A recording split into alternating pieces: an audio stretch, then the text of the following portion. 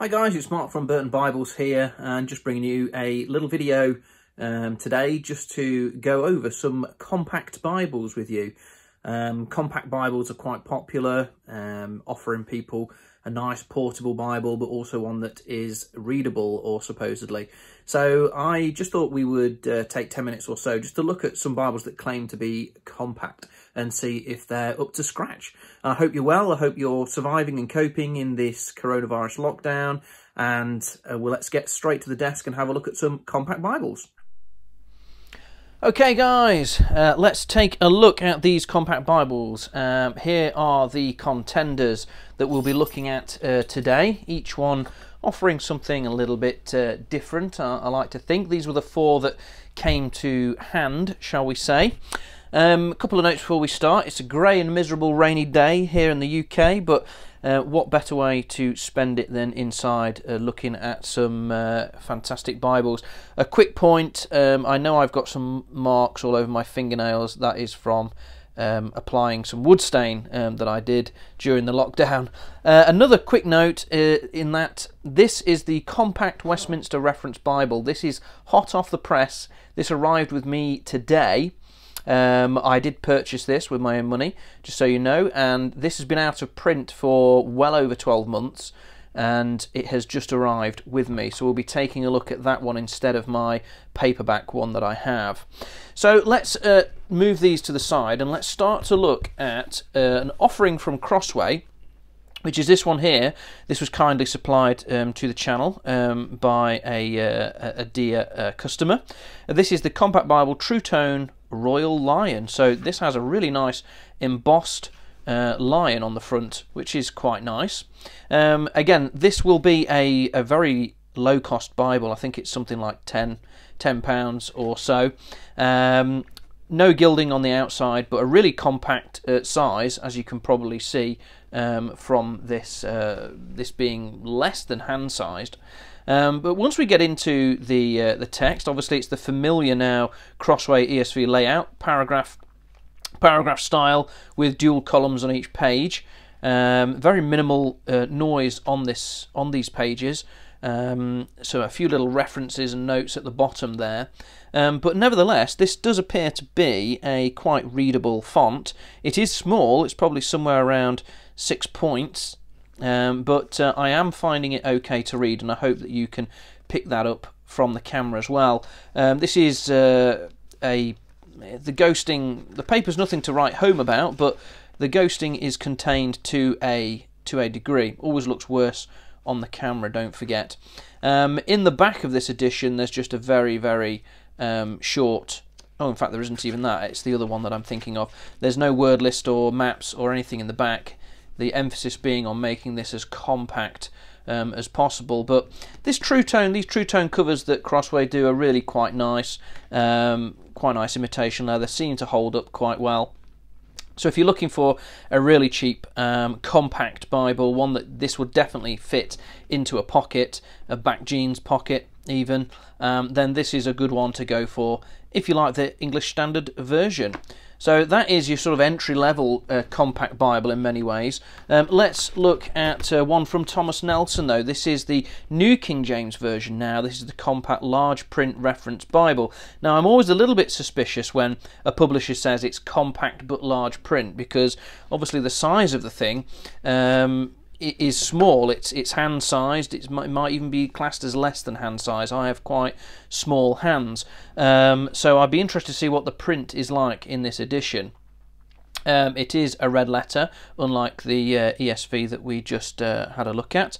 There's a dictionary concordance in the back as well, which is always nice to see, and it is their comfort print text, and that's the actual text size. So it's looking hopeful at the moment, and of course it carries this insane guaranteed for life. And again, this Bible, I bet you could get this Bible for maybe £10 or £12 as well.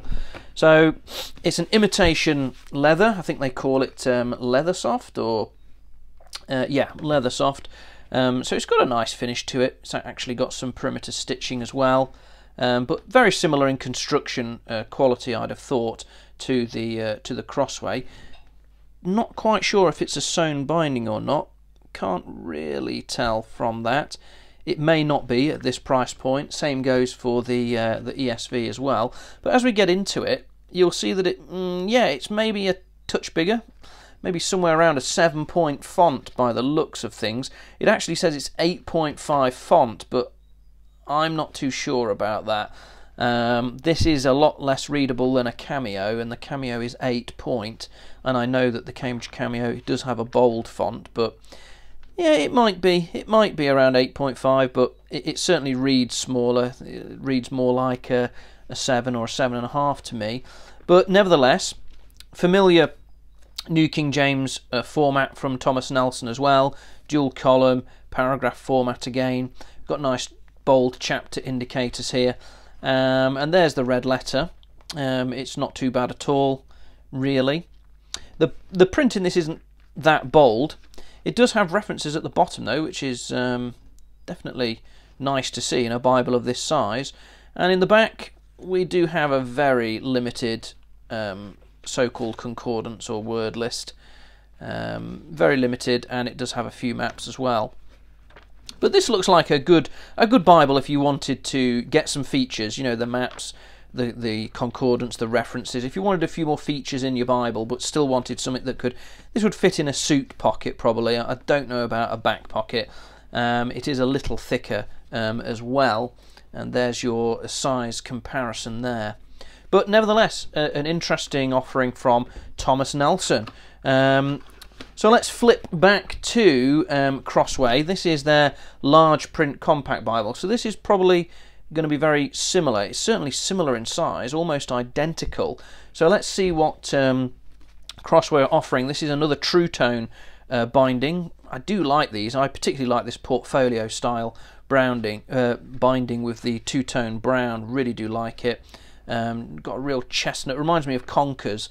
I really like the shiny conker shell. It's really nice. And as we get into it, it's definitely more readable, a lot more readable than the compact Bible that we saw earlier. This font size must be around 7.5 again, something like that. Definitely readable. Does it say? It says 8 points, so I seem to be underestimating this. Maybe it's because I'm used to the Cameo as my reference point, and the Cameo is also an 8-point font. Let's have a comparison. Here's the Cameo here. Well, I don't know about you guys, but this to me is a lot more readable. It's bolder, it seems slightly bigger as well, and this is an 8-point font. But we all know that I love the Cameo, so maybe I'm a bit biased. But nevertheless, this is the ESV, the English Standard Version. It is a red letter edition, this one, and the red is okay. It seems a bit pale, it seems a bit anemic to me, but you know, that's what you get sometimes with red letter editions, don't you? You can see it is line matched, which is nice. Ghosting in this one it's there, but it's not too bad. The camera is emphasizing it for sure. There's a few notes at the bottom of the page as well, sort of translational things and word meanings and whatnot. And in the back of this one we are going to get the ESV concordance. It's not massive for sure, but there are no maps in the back of this Bible. So yeah, I like this. I don't know whether I like it as much as the Nelson one, but I certainly like the bindings on these Crossways. Great price point as well. I think you could probably pick this one up for about 10 to 15 pounds. So we're not talking about a lot of money here at all. And it definitely is about identical to that Thomas Nelson one. And there we have the compact Bible from Crossway as well. So that's those three, but maybe you're after something from the King James Version. Well, here we have a Bible that is billed as compact.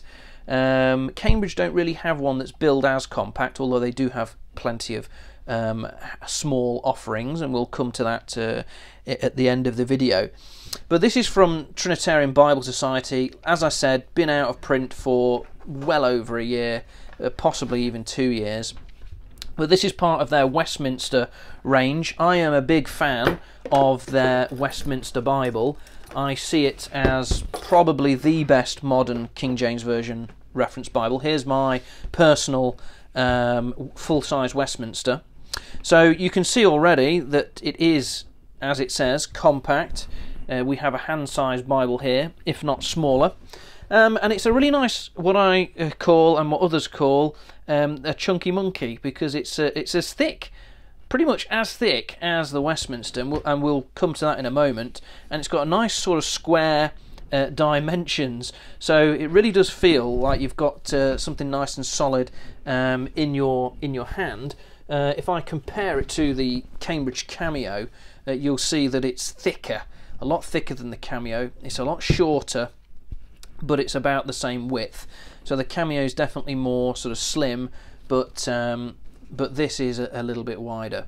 So it's the King James version. Now, I've been dying to get my hands on this. I'm going to do a more in-depth review on it next on the channel. But here we have the contents. Now, it does struggle to lie flat, although I will say I haven't broken this in yet. Let's zoom it up, and there you have it. Now, there will be a fuller review of this Bible coming on the channel, but certainly from a readability perspective, the print on this is supposedly I think it's something like a 6.7, a 6.7 or something like that font.